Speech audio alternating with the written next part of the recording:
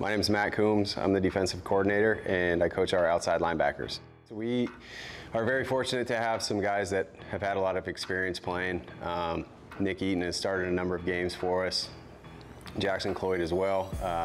Lucas Sirac, Devon Frazier, those guys have all played a good amount of football here, and so really put some ownership and responsibility on them to kind of set the tone. I've been really excited by their attitudes and their outlook.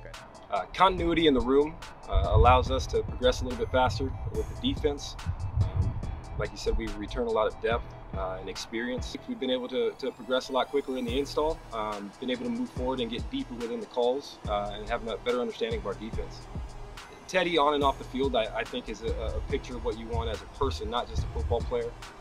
Having missed the games that he missed last year, Teddy puts in the work in the meeting room and on the field to make up for those things. And I think he's the ultimate competitor because he's not just competing against the offense or even the guys in the room. Teddy's going to look first at himself. And so having him in the room to kind of balance out the new guys and even myself, he keeps me on my toes every day in the meeting room. Yeah, I think the guy that pops to mind as far as improvement is Lucas Sirac. He was a guy who got injured about halfway through the year last year, so he really attacked his rehab, was diligent about coming in and working hard every single day. He's only going to continue to get better. He's got a great work ethic. He's smart, and so really excited for Luca and the work that he's put in so far. Replacing Jace is going to be tough, but we have the depth in the room to allow that. We have some guys, Calvin Musette and Evan Tattersall, that have played a ton of football for us and can play multiple positions for us, and so I think we'll be just fine.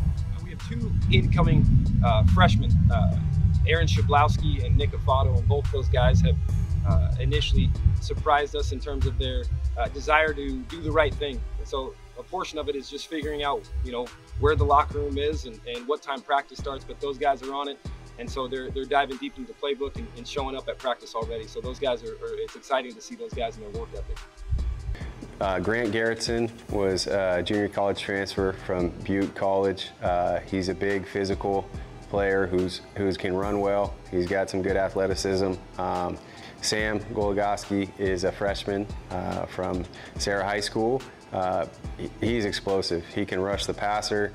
He's physical, and so as Sam continues to grow and develop, I think he's got a chance to be a really good player for us. They've done a really good job of preparing the way we need to prepare, and I'm excited to see that translate on Saturdays because I think they've put a lot of work in, and we've got a lot of work left to do before the season kicks off.